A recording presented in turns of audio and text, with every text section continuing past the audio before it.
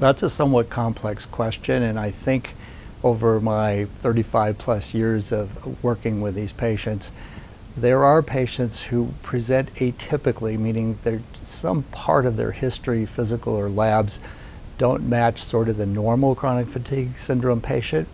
And oftentimes they may end up with an alternative diagnosis or just be atypical, and that sets up a subset itself. Probably the best example are these totally bedridden, homebound patients that are difficult to study and of course very difficult to treat. And that may be a different diagnosis, or it may be on the spectrum of disease.